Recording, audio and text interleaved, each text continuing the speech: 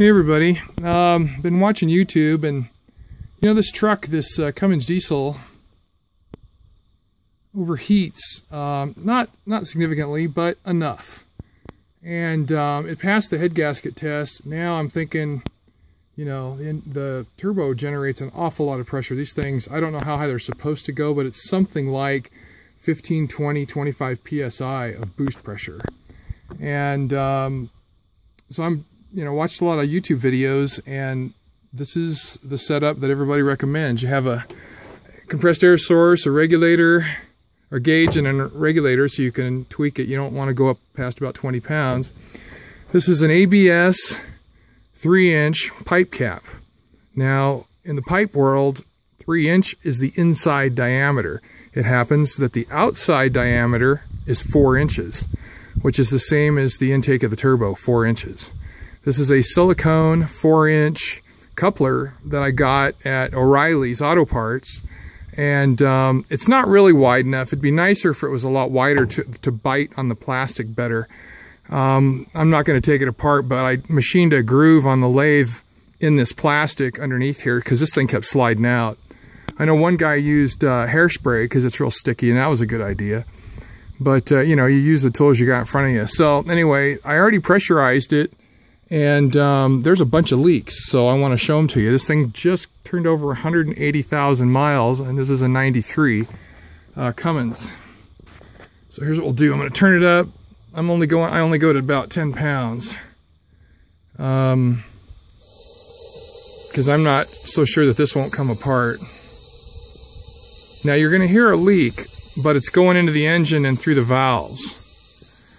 Now, somebody said if you turn it to top dead center, it won't do that, but that's not true because not all the cylinders are at top dead center. So anyway, you're supposed to take the intake off this thing right here and plug it, but my leaks are so significant at only 10 psi that I'm just going to stop there. So, okay, here we go.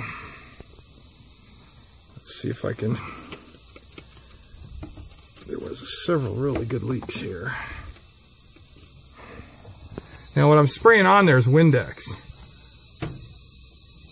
Let's see if I can cast a shadow on there. See it leaking?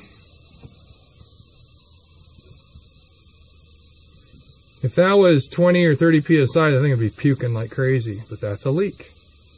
There's another leak here, a very telling one. Right here in the middle of the boot. Actually, it's on the boot mold seam, but it's leaking. Right?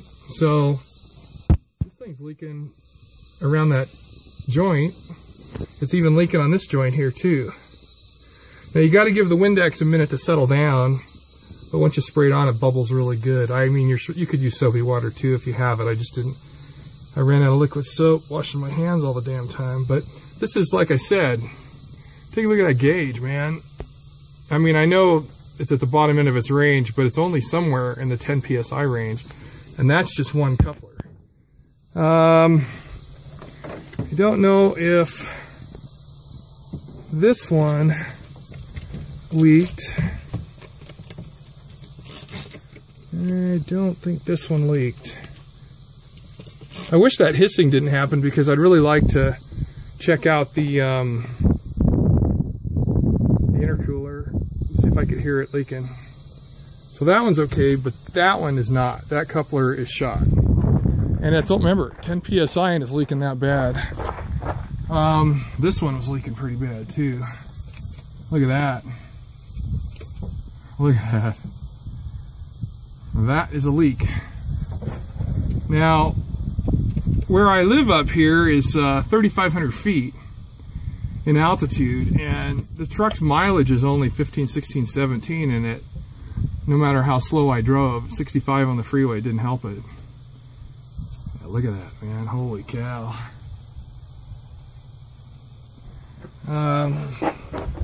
Let's see if I can get this one in the picture.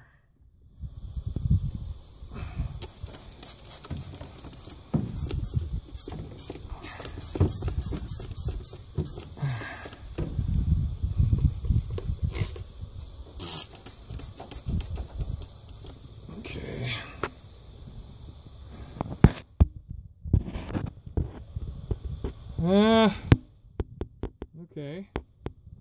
not. Maybe that one's not leaking. That would be good. But you remember something. They're all the same freaking age. Now this one, I could probably tighten that and stop it, right? Almost guaranteed I could tighten that and stop it. But that other one over here is leaking, it's leaking in the middle of the boot. And, oh wait, right here, right in the middle of the boot. Look at that. See that? Right here and right there. Those are in the middle of the boot. So, you know, you triple the pressure and, you know, those are going to turn into gushers. Now, granted, they're not cracks, they're not like huge leaks, but this is stone cold. This engine hasn't been started in a couple days. So you heat it all up, everything gets softer, it's going to leak even worse. Okay, so that coupler's leaking through the rubber. The other one is, that's 2. And I think there's, what, 4 total.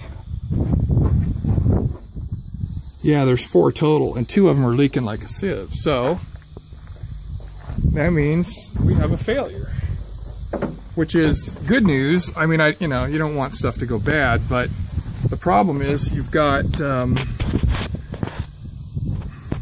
man, this thing ought to get its act together on the focus department here. Anyway, okay, the pressure's come down a little bit, but yeah, it don't make any difference. This thing's leaking like a sieve. So that's 2 of them. Now, the other thing you should leak check, of course, is your own setup. Now, it'll bleed some pressure off, but it won't cause much of a pressure drop. Yeah, see, it's not leaking now. I don't know if I could turn it up any higher if it would start leaking or pop off. So just start easy, you know, 10 pounds, whatever. Because the compressor's putting out, at the end of this hose, it's like 90 pounds here. So you got to have a regulator and a gauge. And then the other thing I learned is, you see this pipe plug? This thing right here, the pipe nipple was originally screwed in there, but it hits the alternator. So I had to re-drill it and plug that and sit it off to the side. So when you make your own, just do it offset, clear off to one side, and it'll clear the alternator nicely. This is a tiny regulator, got it at Home Depot, box store, go wherever you need to go. I think it was 20-something bucks. I mean, you know, you can do it cheaper. I just need to get it done because this truck ain't running right. And running hot all the time is not okay. These things will last a long time if you take care of them, and if you don't, they don't last a long time. So anyway, that's what we got done today. Let's see, what else could we check? I can't, because it's leaking air right here and through the valves and into the exhaust. I can't really, you know, I can't really get it into the intercooler, so too bad. You know, getting a good set of 4-inch hose clamps is actually not easy. These came with that silicone coupler, and they're crap, so I had to go buy new ones. So get yourself a good coupler and setup, and then your regulator and stuff, and then hang it, you know, hang it in your shop somewhere, because you might have to do this again someday, or do it for a friend. Anyway, so yeah, I could tighten that one, but we got that boot leaks, and I got another boot leaks. That's 2 out of 4, and they all are the same exact age. Okay, so I'm releasing the pressure.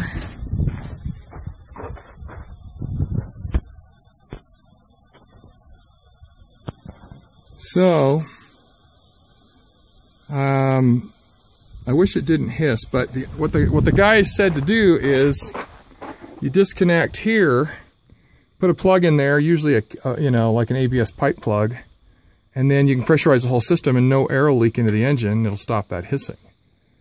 So I was thinking about doing that. When I'm going to order new couplers, and then I'll plug this and then retest it. I suppose I could do it now, but if the intercooler's bad, you know, tough shit. I don't even know if you can buy one these days. They're aluminum, and I don't even know if you can see it down there. No, you can't, so I won't waste my time. But anyway, that's it. The test is complete. I'm thrilled. Took me all day to get all these parts, and part of yesterday. Living out here in the sticks, it's 90 miles round trip to freaking Home Depot. So anyway, that's it. Just wanted to show you guys you can do it. It's a great test. It's worthy. This engine's not that old. 180,000 isn't, you know, a ton of miles, but this rubber goes through a lot of heat cycles, a lot of expansion and contraction.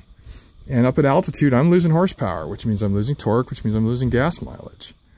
So I'm going to get this all sealed up and then see if, you know, if it helps over time. Because that's only 10 psi. If everything was perfect here, I'd bump it to 30, but I think that thing's going to explode at 30. And it's already leaking bad enough at 10. It told me all I needed to know. All right, enough rambling. See you, bye.